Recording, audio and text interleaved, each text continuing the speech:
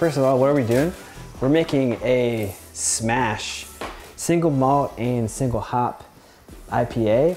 I have some friends who are potentially gonna be in town next week and they're gonna stay at my office. So I wanna have some beer here. We're like almost completely out of beer right now. I need beer like fast. So I have 7 days from now until folks might be here. Generally, that's just enough time maybe to do like one batch of beer. I'm going to be using this crazy Norwegian yeast, Kveik yeast, which ferments at super high temperatures and thus ferments extremely fast. I'm going to do 2 batches of beer, and I'm not going to do them at the same time. I'm going to do them back to back. And I should have enough time to do both batches of beer.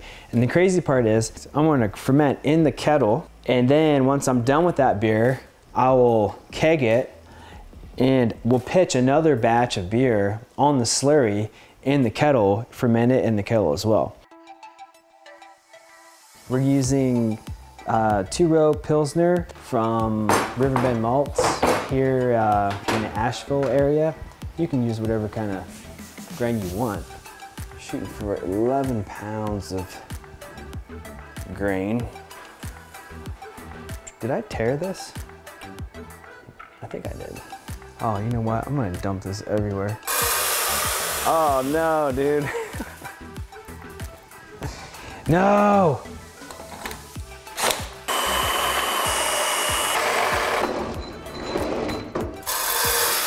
Oh, Christ almighty.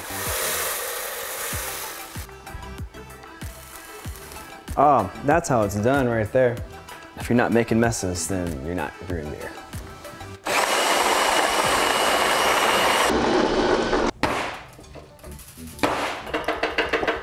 Next on the agenda, water chemistry. Emmett, what's the key point on the water chemistry? You want to get your chloride higher than the sulfate. Chloride is higher than the sulfates. 2 to 1.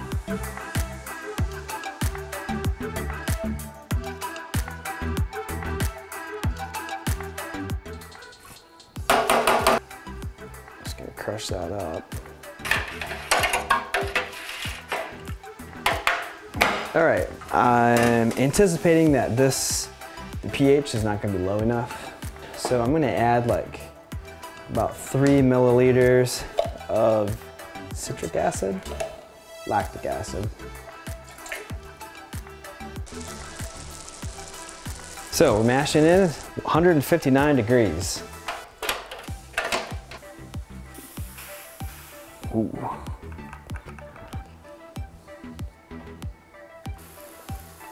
Oh yeah. We're like maybe 10 minutes in. Test the pH. Okay, so we overshot a little bit. We're at 5.15. That's a little lower than I was shooting for, but whatever. I'm gonna be as lazy as possible and do what is informally known as a quick and dirty beer. I'm gonna only mash this for 25 minutes, maybe 30. And I am going to only boil for 30 minutes.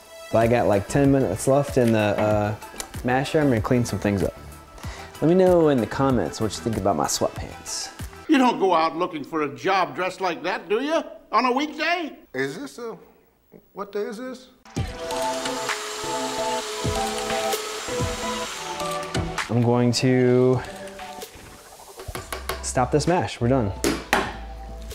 Dunzo, Washington. I'm gonna go ahead and crank this up to a boil. We're gonna just set it to manual, 100% of power, and it should start boiling here. In the meantime, I'm gonna take the grains out. I'm gonna attempt to do this on my own. Some people brew alone, and you know, this would be a good benchmark for whether or not someone could do this on their own. I'm just gonna kind of do it slowly, just to like let the water drain. If you do it slowly, it's totally doable. I'm gonna take these here grains out. They've been draining for quite a while.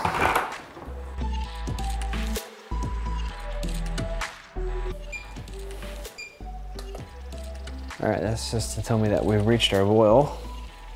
So that means it's time to throw these hops in. we're using Azacca hops, which I meant to print information out for so I could talk about the hops. See if I can do it from memory.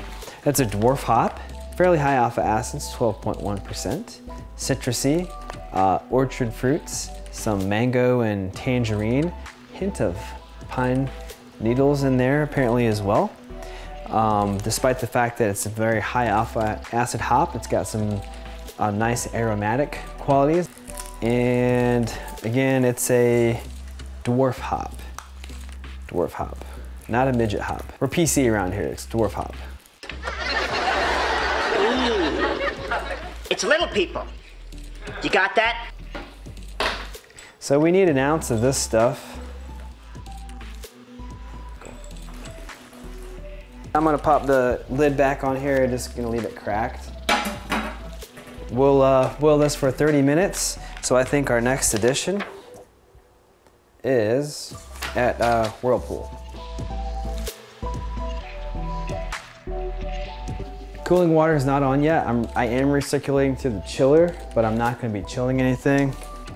I just want this boiling wort to circulate through the chiller and sterilize it. We've ran the wort through the pump and the plate chiller for 10 minutes. Our timer just went off, so the boil is done.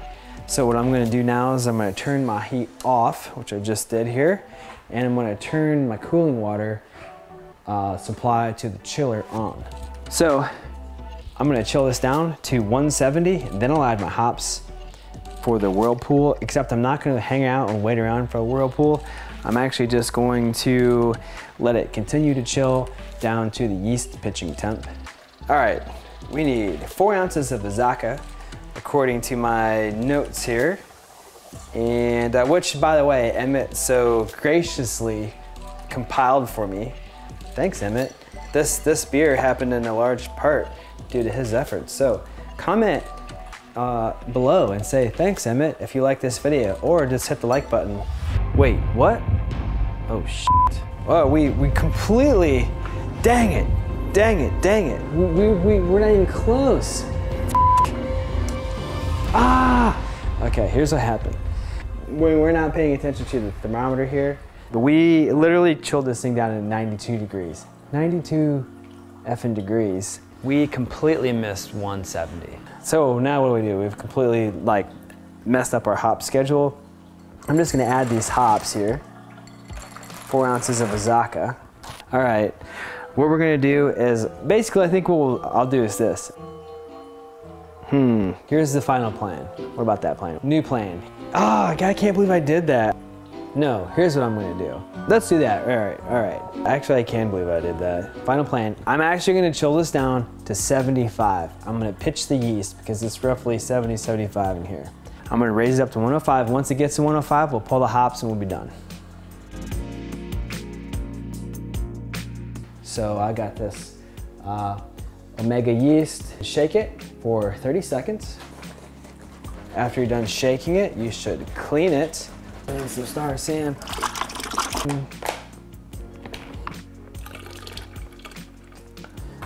Here's how I'm gonna aerate. I'm gonna hook my hose back up here. I'm gonna put this lid on. I'm going to turn the pump back on and run it through here.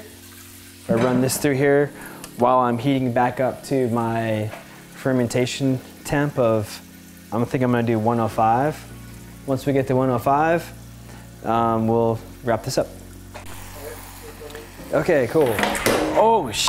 Oh, God.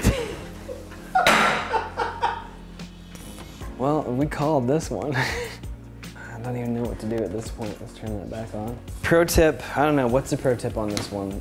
Don't do that. Do not do that. So we've done our gravity sample, 1056. This is back up to 105. If you take a look in here, you can tell this is aerated. These hops have been in here for 20 minutes here while we were doing various things. I'm gonna pull the hops out. All right, all I'm gonna do is pop this guy in here. This pot is has star sand in it. This will just basically create an airlock, assuming this lid is locked down tight. This thing's locked down. It's set to 105, which is where it's gonna be for the next 2 or 3 days. And then we'll be done. All right, it's been 2 days since I last was on camera here. 24 hours into the fermentation, I measured gravity. It had dropped to about like 1047-ish, starting from 1056. Nowhere near where I thought it would drop. Now 48 hours in, it's only at 1031. I made a mistake. I assumed that all Kveik yeasts fermented super fast at high temperatures. I did some research and discovered on the Omega yeast website, the Voss is the only yeast that they list as having a super fast fermentation time at higher temperatures. I'm gonna pitch this. I'm gonna end up with the weird beer now with 2 different types of yeast in it. Normally I wouldn't open up a fermenter like midway through and do anything like this, but it's just like, this is what I have to do basically to get these batches of beer done. Alrighty, so I'm gonna dump this in. And I'm positive that I will come in tomorrow and this will be done by this point in the day. Next day, and I've just taken a gravity sample from the kettle. Well, I've let it cool down. It's down to 70 some degrees here. We are sitting at 1013. It's got a little bit more to go. Though at this point, I'm gonna pull it out of the kettle. I'm gonna put it in the bucket here and let it finish out. Okay, I just closed the bucket, but I do have an issue here, which is that I lost probably like 3/4 of a gallon due to, I'm guessing, evaporation. I either boiled too long and lost more liquid than I thought I was going to lose, or we didn't add enough water to begin with, or a lot just evaporated out of the kettle while it was fermenting. It's looking like I lost almost an entire gallon due to evaporation, so lesson learned. Okay, cheers. Yeah, man. To Beers. It smells good, fruity. It smells real fruity. It's got like a really rich aroma. Melony? I'd go with Melony. You think Melony? I'm getting more of like the like more Tropical acidic fruits. I can see like that. mango, pineapple type stuff. Good. Definitely, yeah, citrusy is definitely Yeah. the proper word. Yeah, I'm not very good at smells, tastes. Good at getting drunk. Good at drinking beer. This actually tastes pretty good. So this beer is a miracle of God for several reasons. Here's what it tasted like a couple weeks ago. It tasted, to me, it had like a real milky taste initially, you know? And then it had more of like a buttery butterscotch flavor. And then later, over time, it had literally like a rancid flavor. So I'm looking this up online, trying to figure out what is going on with this beer.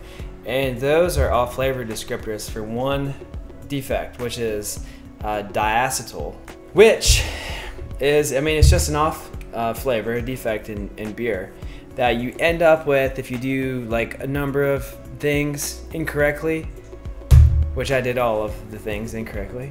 It's caused by a chemical compound called acetolactate.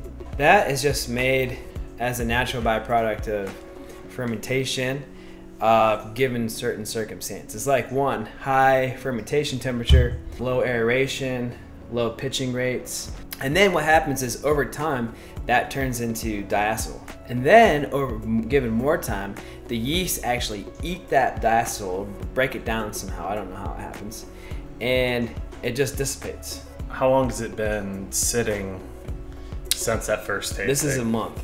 It's been in the keg for a month. This is a month old, yeah. Yeah, I mean, it's definitely gone.